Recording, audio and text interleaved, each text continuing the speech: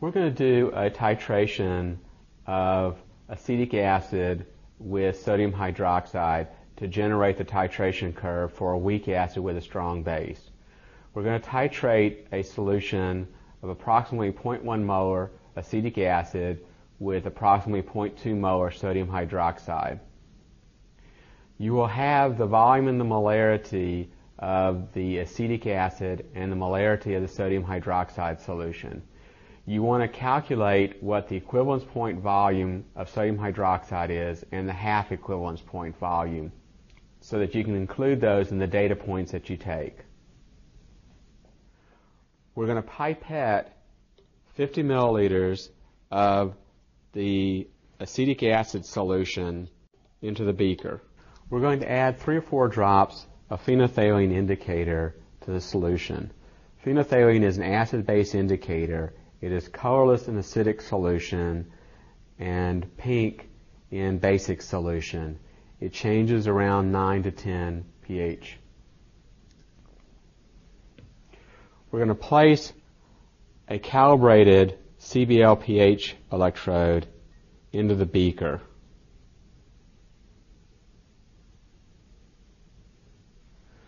We're going to gently stir the solution. We want to be careful that the stir bar does not hit the electrode. We've already calibrated the pH electrode. So we're going to come down to collect data. We're going to come down to trigger prompt. We're going to wait 30 seconds for the electronics to warm up and press enter. We're going to have the CBL take pH readings. We're going to press trigger and enter the volume at different points in the titration. Our first point will be before we've added any sodium hydroxide to the solution. So our burette is set at 0.00 milliliters.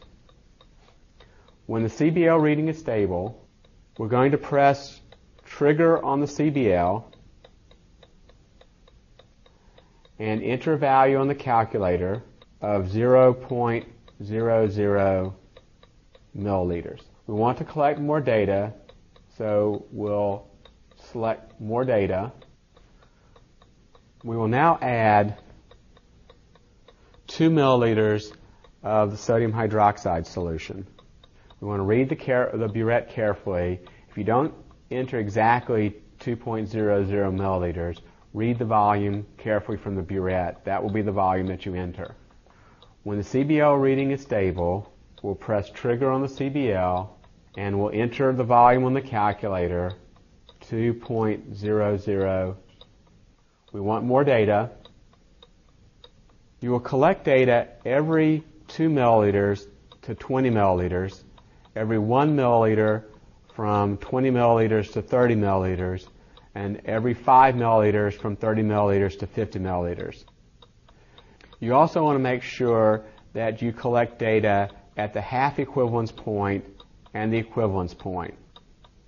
You also want to record the volume when the indicator changes from colorless to pink.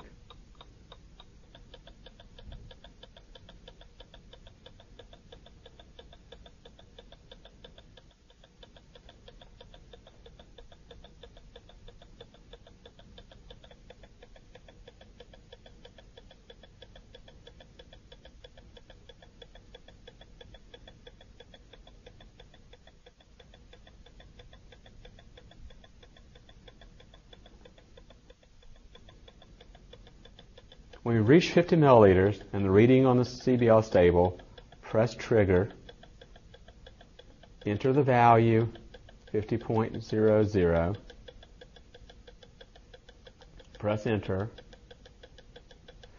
You're now through collecting data, so come down and press stop. This is the graph of the acetic acid with sodium hydroxide titration.